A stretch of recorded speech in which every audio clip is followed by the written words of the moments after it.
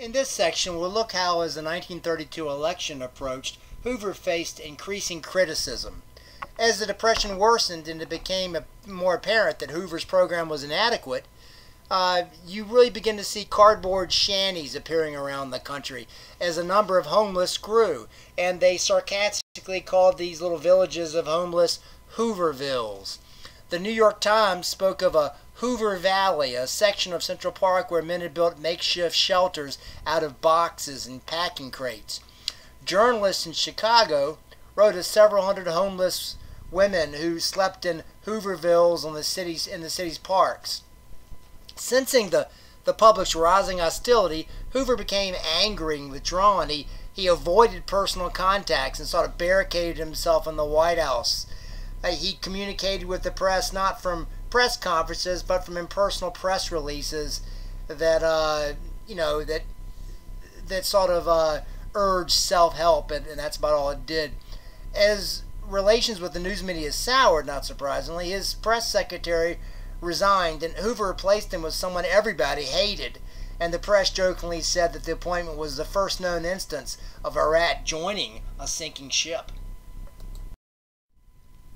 A man once universally respected for his administrative skill and humanitarian efforts was now portrayed as bumbling and hard-hearted. Here we see a picture of a sign that reads, "Hard times are still hoovering over us." The growing protest in 1932 proved sort of a public relations debacle for Hoover as he sought re-election. Midwestern farmers formed farmers' holiday associations to force prices up, and they would try to withhold grain and livestock for the market and protest for higher farm prices. Here we see members of the Farmers Holiday Association blocking a farmer who's trying to bring his livestock to market. The leader of the movement said, "You can no more stop this movement than you can stop the revolution. I mean the revolution of 1776. Farmers would pour their milk into the river, and of course journalists would take a picture of it and juxtapose it in the newspaper against a hungry child in the cities, and it just made it appear as though there was a solution, but the government wasn't finding it, and it really added a lot of pressure on Hoover. The worst for Hoover was the infamous bonus march in June to July 1932, only 4 to 5 months before the election. After World War I, you recall, the government had refused to pass a massive veterans bill, but did agree to a pension to be paid in 1945. Again, that was, we know, the end of World War II, but of course when they passed it at the end of World War I, they didn't know that. Anyway, that had been no problem with people, with veterans during the 1920s when all of them had jobs, but now that they lost their jobs, they wanted their money now. It was sort of, in their view, payment for services rendered. In 1931, a Texas Democratic congressman introduced legislation to change the pensions to be paid immediately. And in June 1931, just under 20,000 World War I veterans descended on Washington to lobby for the bill's passage. This became known as the famous bonus march. Hoover resisted the bill. Again, Hoover was worried about the debt and simply said that we're not going to be able to pay it until 1945.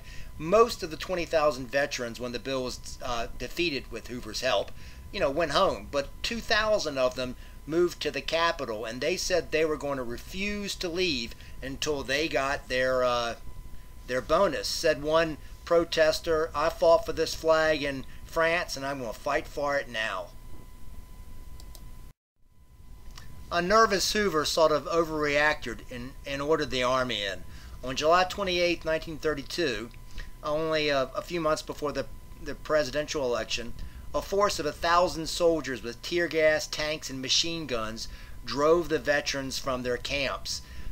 You can imagine what this was in the media. Here we have the protesters, probably wearing their World War I veterans and carrying the American flag, scuffling and fighting with American soldiers wearing the American uniform and flying the American flag. It looked almost like a civil war, and it did absolutely nothing to help Hoover's re-election campaign. Leading the U.S. troops to break up the bonus marchers was General Douglas MacArthur. Here he's shown standing next to his aide at the time, Dwight Eisenhower. Of course, Eisenhower was later the President of the United States and MacArthur's superior. For most Americans, the sight of U.S. soldiers fighting with U.S. veterans ensured that Hoover's re-election efforts would fail. Once again, I always kind of felt sorry for Hoover.